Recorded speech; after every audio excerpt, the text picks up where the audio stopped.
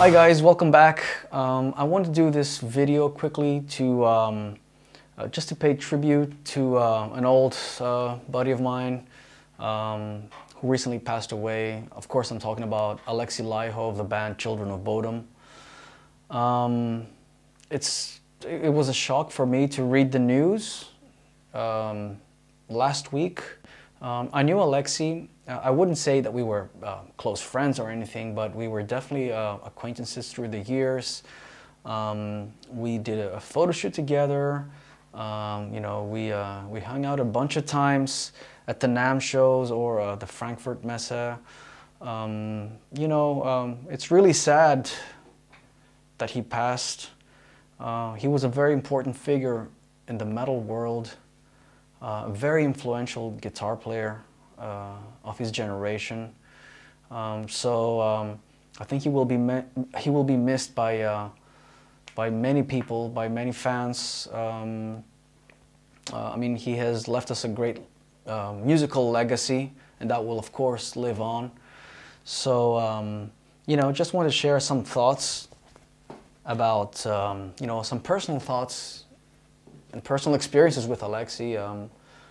The very first time that I met him was in Japan, of all places, if you can believe that, in Tokyo. I was there doing promotion for the Firewind album, and he was on tour there with COB, and I think it was in 2003, yeah. And our record labels had set it up that we were going to do a photo shoot together for the cover of Young Guitar magazine, which was, you know, it's the biggest guitar magazine in Japan. And here it is. I just dug up the old issue. This was a cover. Look at that. Oops, sorry. We look so young here.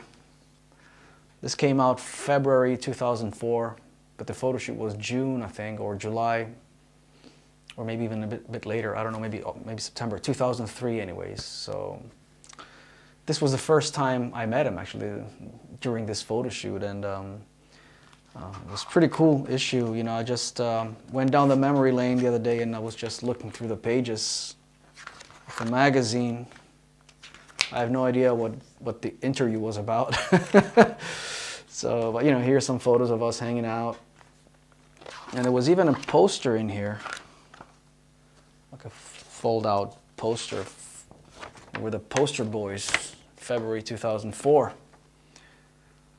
I look like a girl here. At that point, you know, Alexi was definitely more experienced than I was. I was so green to the business back then. This was like only my second album with Firewind, and I had just started doing like some promo tours in Japan. Alexi had already done world tours or several tours. And yeah, it was, you know, he was very nice to me. I went to see Children of Bodom that night in Tokyo when they played, and they killed it, man. They were great. They were on fire. Later on, I met him at the Frankfurt Music Messe, because ESP would come bring us together at these fairs, you know, the music fairs, and we would do signings together. And first time that we did a signing was 2005 or 2006. I'm sorry that my memory is not very clear, and that was kind of funny because we were backstage and just hanging out backstage before we went out to do a signing, and it was me and Alexi and Empu from Nightwish. So there I was, a Greek guy with two Finnish guys, right? And boy, they could drink, and that was like my, you know, I did a small attempt to try to keep up with them, but it didn't last very long. I got shit-faced pretty fast, pretty quickly, and I think the guys were laughing about that. And I went out to do this signing completely drunk. So I was like, okay, you know, I'm not big into alcohol anyways. That's not my thing. But it was fun, like for 5 minutes, you know. And I think we were having a lot of fun backstage, and you know, and Alexi and Empu were teaching me Finnish cuss words, and I was teaching them Greek cuss words. So yeah, it was cool. You know, that was kind of like the first time or the second time we hung out, and later on, you know, we did a few more signings for ESP guitars. And I can't remember when was the last time I saw him. Maybe it was 10 years ago, something like that. But yeah, you know, it was very sad for me because to hear about Alexi's passing, not only because he will be missed by, of course, his loved ones and his family, and he was so young. The guy was so young. I mean, he was just only 1 year older than me, so we were same generation. So it's a little bit of a shock, you know, when you hear somebody your age leaving this world.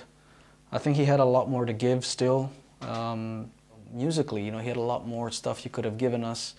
And, you know, I just kind of felt like at some point, you know, our paths crossed there for a moment. And at that time, like, you know, 15, 17 years ago, we were, you know, I felt we were kind of like part of this European new movement of, you know, metal guitar players. And so, you know, I kind of connected with him on that level. So anyways, you know, he was a great guy. He always treated me nice. He was always very cool. So rest in peace, Alexi, and my condolences to his family, to his friends, to his loved ones. I'm grateful for the times that we got to hang out, and thank you for the music that you've given to the world.